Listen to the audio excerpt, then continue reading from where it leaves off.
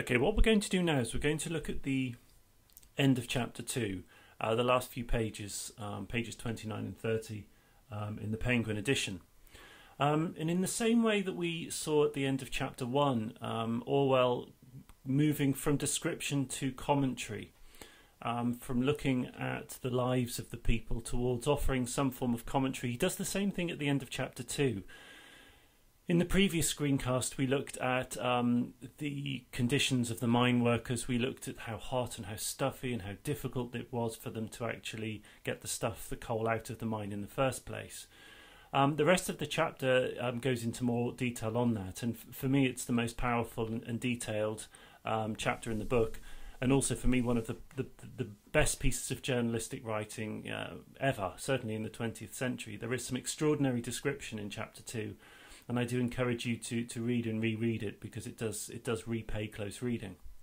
However, just for the sake of these screencasts, I want to just look at the last couple of pages in this chapter. Because what Orwell does is he takes the description and he takes the detail, and then he draws it all together into a comment. And what he essentially does is what he does in a very similar way to the end of chapter 1 with the Brookers. As he takes the raw details and he comments on how the miners are very much the roots, the backbone of our progress and success as a society. So let's have a look at the chapter. Actually, before we do that, before we look at the chapter itself, I want you to consider a couple of questions,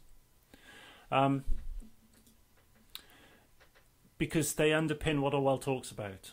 I want you to just think, think of these three questions, and in a moment I just want you to pause this video, this screencast, and I actually want you to really, think about it. If you're looking through this with someone else, talk with them, and if not, just make one or two notes.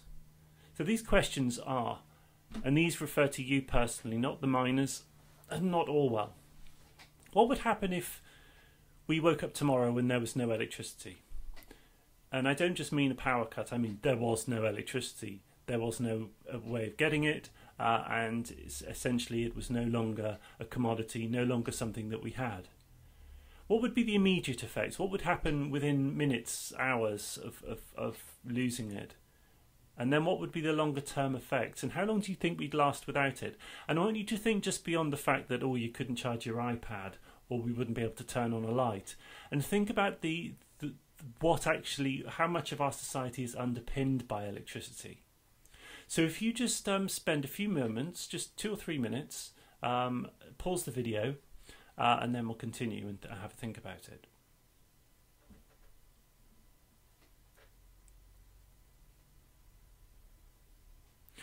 Okay, so you've probably had a time to think about the kind of, I suppose, what would happen within your immediate vicinity. Things like the fact that you would have no access to technology, wireless would disappear. Even if your iPad had a battery charge, it would be fairly useless because you would be able to connect. You'd have no ability to use a telephone, to text, to communicate outside, speaking to the person beside you. It wouldn't be long before things like petrol stations would stop working, because obviously it's petrol, but they're powered by electricity. Shops, freezers, food would start rotting. The delivery network would break down, so it wouldn't be long before you wouldn't even have food. Longer term effects, obviously, it would be utter chaos. I really don't think it would be more than a few days before anarchy broke out and the law just completely broke down. So just bear that in mind when we look at this chapter, at the end of this chapter, because Orwell really is saying something quite similar about coal. Okay, so there's this first part, and it begins watching coal miners at work, which is page 26. So watching coal miners at work, you realise momentarily what different universes people inhabit. I think here he really is talking about the universes between us, between the middle classes, the educated classes, and the miners. Okay, those are the different universes. He's not talking about different worlds. It's the universe is quite interesting, because that suggests something which is so utterly different. It's not just a different world, it's a different universe. Down there where the coal is dug is a sort of world apart, which one can easily go through life without ever hearing about. And the one there, again, is the middle classes. Probably the majority of people would even prefer not to hear about it. Well, why? Why would the majority of people prefer not to hear about it? It's fairly obvious. You don't want to know about people sweating their guts out just so you can have a nice, easy life, do you? You don't want to hear about that. So he's challenging this. I think here is a challenge. I think in this book what Orwell does is he challenges us as a middle class reader. And remember, the vast majority of people reading this book would have been the middle classes. They were the people with the education. They were the people with the interest in reading the writers like Orwell. And so he is challenging his readers to think about and to hear about and to smell and to see for themselves the conditions that these miners work in. But then he goes on, it's an absolutely necessary counterpart to our world above. So that word there, counterpart, suggesting it's like a companion. You know, if you talk about a counterpart, you talk about a companion or a friend or a colleague, someone that you work alongside. So he seems here to be contrasting the different universes with the fact that actually they have to work hand in hand. We can't have our world, the world above, without the counterpart, the companion, the friend or the colleague of the miners. So if you like what he's doing, he's drawing us back together. He's drawing the miners and the middle classes together. One cannot, well, I mean, I suppose you could say that probably if we come down here in a moment, we'll talk about the types of people that Orwell's talking about. The vast majority of the people below here, the miners could well do without, but none of the people below here could do without the miners. So practically everything we do, from eating an ice to crossing the Atlantic, baking a loaf to writing a novel, involves the use of coal. So he talks about various activities. Novel writing, he's talking about art, and down here he talks about poetry, that the arts are dependent on coal.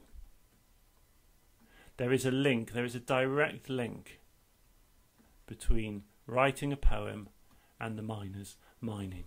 Without it, the poets can't scratch one another's backs. That Hitler can't march the goose step, the Pope can't denounce Bolshevism. All of these things need coal. Whatever might be happening on the surface, the hacking and shoveling have got to continue without a pause. So there's this consistent need, this continual need for coal in order that the world can keep turning. Without it, the world just will literally stop. In the same way that I spoke a moment ago about electricity, we're talking about a similar thing here. In the 1930s, obviously there was electricity, but in many houses they still wouldn't have had electricity. In a lot of these houses they wouldn't. They would have had gas, lamps for lights, and they would have had coal to heat the houses. So the reason I wanted you to initially to think about this, about electricity, was because for us, electricity, or for these people, coal was as important as electricity. But then he takes it a stage further, as Orwell always does. You may have noticed this by now. Orwell gets going on something, and then he just keeps going, and he builds momentum all of his own, which is why I think he's such a brilliant, brilliant writer. On the whole, we're not aware of it. Again, he's continually referring to the collective pronoun, okay? He's talking about we. Not you, not I. In this case, he's we. He's drawing the middle classes together. That we are all the same. However much we might like to think we're not, we are all the same. We are the ones that must have coal. He says here, we seldom or never remember what coal getting involves. And then he brings himself in. Here am I, sitting writing in front of my comfortable cold fire. It is April. So there's these direct, specific details that he refers to. I think this is very, very clever. He's taking it from the broad. Remember, he does this quite often. He goes from the specific to the general, and then he often goes back into the specific. He'll make broad comments, Orwell, he'll begin a chapter talking about specifics like he did with the Brooker's house and like he did with the coal mine. And then he broadens out into much broader comments. And now what he's doing is he's drawing it back into the particular. It's very, very good writing, very clever writing. And he talks about the coal car drives up to the door, men in leather jerkins carry the coal indoors. Look at the attention to detail. Really just so he hones in on those tiny details. That's the novelist there. That's Orwell, the novelist, coming through, as opposed to Orwell, the social commentator. We get that sort of melding, that mixing of journalism and a journalist and novelist here. Really good quality, solid writing. There's not a word here out of place, and he's bringing us back into a detail. He realises he needs to bring us back into a detail, so we, like him, do the same thing. We sit in front of our comfortable coal fire and we don't give a thought about where this coal comes from. And he says, it's only very rarely when I make a definite mental effort that I connect this coal with the far-off labour in the mind. I think the I there is referring to, again, all of us. He's talking about himself, but of course actually he's talking about us. It's only when we make a definite mental effort that we connect the fact we're looking at this screencast on an iPad or a laptop or an iPod Touch or an iPhone or whatever. It's only when we make this definite mental effort that we track the action of watching something back to the fact that we have the ability to do it through having electricity in the first place. And then this he takes it down here all the way. He goes down into the earth.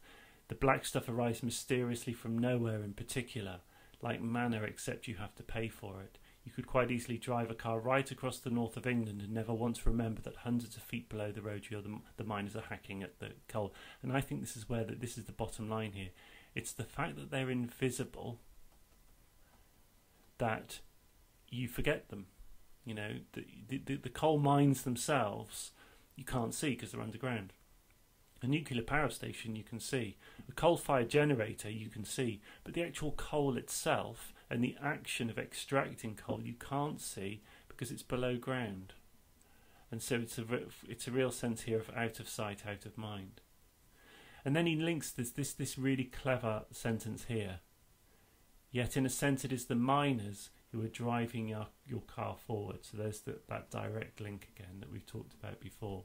Direct link between the miners and the car. And then there's this wonderful metaphor that he uses here. Oh, I suppose it's as simile as the root is to the fire. It's figurative. It's figurative language that he's using again. That's the novelist coming back here. Their lamplit world is as necessary to the daylight world above as the root is to the flower. That the miners are our roots. Without them, we would perish. Yeah, without electricity, we in the 21st century would simply perish, and it's the same thing here with the miners.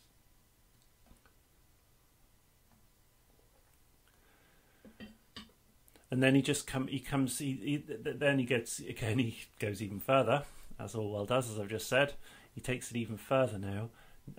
He talks about how not long ago, pregnant women, this is a pretty severe image, pregnant women would be crawling on all fours, dragging tubs of coal. I mean, that's an extraordinarily brutal image. This is he's talking about the 19th century here. Towards the middle of the 20th century, the 1930s and 40s, the conditions in the coal mines had improved. I mean, in the 19th century, the conditions were just beyond awful. I mean, if you think it seems, what Orwell's talking about here seems bad. I mean, in the 19th century, there were no workers' rights whatsoever, and pregnant women would be down there crawling on all fours like dogs, dragging tubs of coal. But this is really interesting, look, and even now, if coal could not be produced without pregnant women dragging it to and fro, I fancy we should let them do it rather than deprive ourselves of coal. Now that is such a challenge, isn't it? That is such a challenge to the middle class reader. And that's a challenge to us as well. You know, what would we put up with? What would we allow other people to put up with, so that we kept the things that we wanted to keep? This is what I was talking to you about the other day with Foxconn and Apple. And we love our Apple products. I've got them, you've got them. They're great. They work brilliantly. They're fun to use, so on and so forth. But if it meant, in order for us to keep on affording these products, that conditions in these countries where they're produced became worse and worse, to the point where pregnant women were on all fours dragging things, would we and allow that to happen in order so that we kept these products? And it's the same thing he's saying here. Would the 1930s middle classes deprive themselves of coal in order that this doesn't happen? It's such a challenge to the reader, and to a middle class reader, this would have been quite shocking. And he then takes it, then he broadens it out here. It's the same with all types of manual work, not just coal mining. Any type of manual work is underpinning our existence. It keeps us alive, and we are oblivious of its existence. More than anything, perhaps the miner can stand as the type of the manual worker. Remember, we talked in the last screencast as the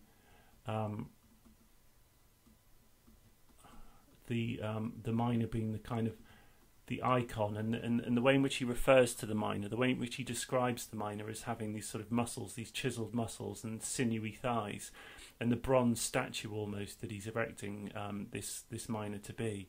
And here again it links into that idea of the miner of being a type of manual worker. In fact, he's so vitally necessary, like the blood in our veins, that we forget about blood.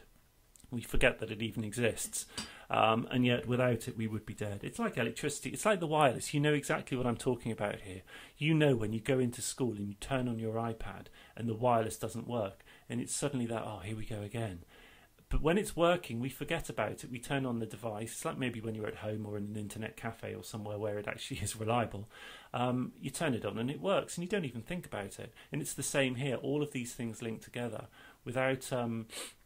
Without having electricity, we would soon realise just how difficult our world would be.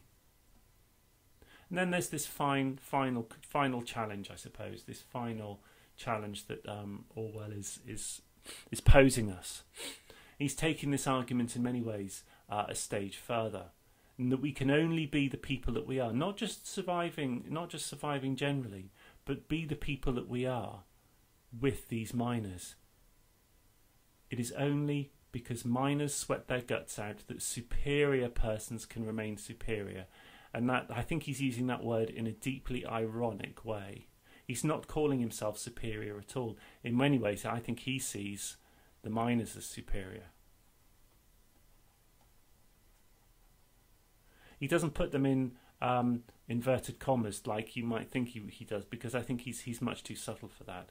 You and I, and the editor of the Times literary supplement, the poets, the Archbishop of Canterbury, Comrade X, author of Marxism for Infants, that's deeply ironic. He's really having a dig at the middle class Marxist here.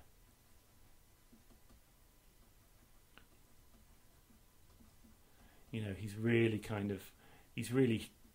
sticking the knife into these who he perceives to be these ridiculous people writing these. I mean, this is a made-up book, thinking that it's important to write a book on Marxism for infants. All of these people can be the intellectual superiors because of the blackened, the poor drudges underground. So not only are we surviving, but we're unable to be intellectual. We're able to grow as intellectuals and develop with coal, or in our case with electricity. That we wouldn't be able to learn in the way that we learn. We wouldn't be able to develop as a society without the stuff that the blood, I suppose, that courses through our veins. So that's it for this passage. There's an awful lot to go on. I do sort of suggest that you do read it and reread it, because it's one of those passages that could well come up in the IOC, because it's one of those passages that not only is very rich in terms of its stylistic techniques in the way in which Orwell writes, but the message is just so unbelievably deep and powerful.